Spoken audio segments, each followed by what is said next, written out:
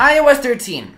It's gonna be a big one. If you love Apple, don't forget to hit that subscribe button and turn on notifications. What is going on, guys? Apple World here. So here's a fun fact about me. I actually get more excited about software rather than hardware. I mean, don't get me wrong, new iPhones are always awesome, but I always get more excited about the brand new iOS update rather than the brand new iPhone. That's just me. Let me know in the comments down below, what do you guys prefer? Do you guys prefer seeing new iPhones or new updates such as iOS 13, which is coming later on this year, and watchOS 6. Jeez, we're already in watchOS 6. That's crazy.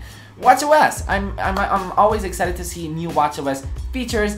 But anyways, in this video, we're gonna go ahead and check out what iOS 13 definitely needs. I mean, there's so many features that, to be honest, I don't even know why iOS doesn't have. Let's go ahead and start off the video. Dark mode. Why doesn't iOS have a dark mode? Every time I'm in my bed and I'm about to go to bed, my screen is so bright. I need a dark mode on iOS. We also need a redesigned home screen. That's my next one. I mean, we've had the same home screen since the launch of the iPhone. We definitely need a brand new home screen. Widgets. I mean, why can't we have widgets like on Android? I know it doesn't look as clean, but I'm sure Apple, I'm sure you will make the way to make widgets look minimal, look really Apple-like. I mean, imagine having the weather on your lock screen, on your home screen, for example. On your home screen, on your lock screen, imagine having your activity app on your home screen. Kind of like complications on the Apple Watch, but it would work the same way, but on the home screen. You know, messages. Maybe you could have a chat on your home screen. I mean, the possibilities are endless, and you could open it to developers, and we could have our favorite apps on widgets on our actual home screen. That's something that I would definitely be really interested in. Siri, I'm sorry, but it's just stupid. I mean, Siri. I heard you. You are stupid. I didn't want to hurt your feelings, Siri, but it's just kind of true. If you compare yourself to the Google Assistant, I've had the Pixel, Siri. The Pixel is actually... No. I've got the Pixel right here. The Google Assistant is in here, and the Google Assistant is way smarter than you. No. I'm sorry. I know you've got Apple Music. I know you've got my HomeKit support and stuff, but this guy is smarter than you, and I'm sorry, Siri. You are stupid. I hate you. You can insult me all you want, but I'm just stating the truth. We also, Siri Shortcuts. I mean, with iOS 12, Apple brought us Siri Shortcuts, which are amazing. Don't get me wrong. They're just hard to use, and I'm not the only one saying this. I'm sure you find the same way. I'm sure you're sharing the same opinion as me. Siri Shortcuts are just hard to use. Apple, you're always making us the most simplest products and the most simplest service and the most simplest OS, but Siri Shortcuts is just not intuitive to use. My mom, she should simply be able to open up the Shortcuts app and be able to start using it. And if I show her the Siri Shortcuts app, I mean, to be honest, I know how to use the Siri Shortcuts app, but it's just not intuitive even for me. And I love tech, and I'm with tech every single day, every single minute of the day.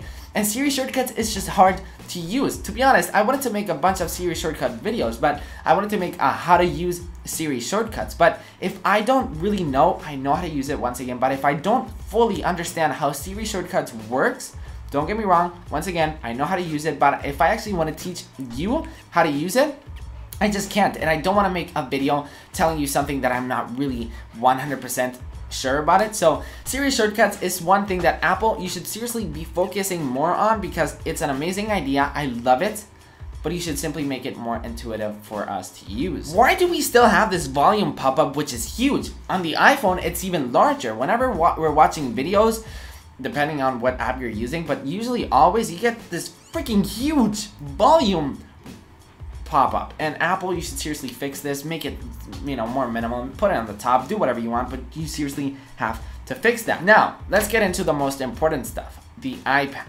Apple, if you want the iPad Pro to replace a MacBook, which for a lot of people it can, but for me, it can replace my MacBook, sure, but it can't replace my iMac. And my iPad Pro, I get asked this question a bunch of times. Can you edit video on the iPad Pro? And the answer is yes. Is it easy? You can get used to it, sure. It's intuitive, sure. I mean, the only problem that the iPad Pro has is the file management. It just simply doesn't have one. First step, let's say I want to edit this video. I have to grab my USB-C adapter and plug it in, and then it goes straight to the Photos app. It just doesn't make sense. Apple, you seriously have to find a good file management way for us to import footage, for example. Import photos, import videos. It's just not a good way to do it right now. Alright, next step. I've officially imported all of my footage to edit my video. What's next? I usually always download some music off the internet. I can't download music from YouTube copyright free. I can't download it on my iPad. But Nikias, you can do that. Sure, I'm sure there's ways, but Apple, this should be a native feature on iOS. I don't want to download a third-party app for me to download one song that is copyright free. Currently, if you want to select text on iOS, you have to double tap, press select, and then do like this.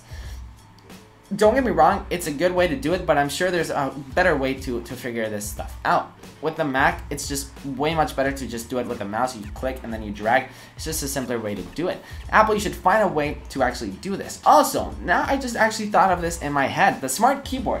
Apple's famous, really expensive smart keyboard. Don't get me wrong, I love this thing, but this thing is really expensive. Apple, I'll pay for a smart keyboard. I actually already paid for it and I like it. The only problem with the smart keyboard is it just feels like this is not even coming from Apple, because sure, there's a bunch of shortcuts on iOS, but this needs to be better integrated in iOS. It just doesn't feel like it's made for the iPad. So Safari on the iPad. Why do we have a different version of Safari on the iPad and on the Mac? It just does not make sense. Apple, we need desktop class Safari coming to the iPad. It's seriously getting really annoying, because if you really want this to replace a MacBook, we need desktop class Safari. Also, Apple Pencil support on the iPad is something that you've done amazing. Amazing. I love tapping on my lock screen with my Apple Pencil and that bringing me to the Notes app. That's one of the most useful features on iOS currently that I use. So Apple, if you could add more of those features, more Apple Pencil gestures or whatever you want to call it on iOS 13, that would be greatly appreciated. Alright, so there's just one more feature that I've been waiting off for the whole video, and it's one thing that I definitely, desperately need. Not wish I had, no, I need to have the following thing that I'm about to say. And I'm just going to finish off the video with these 3 words. I'm going to finish off this iOS 13 wish list. Apple needs to add video with 3 words. Final Cut Pro.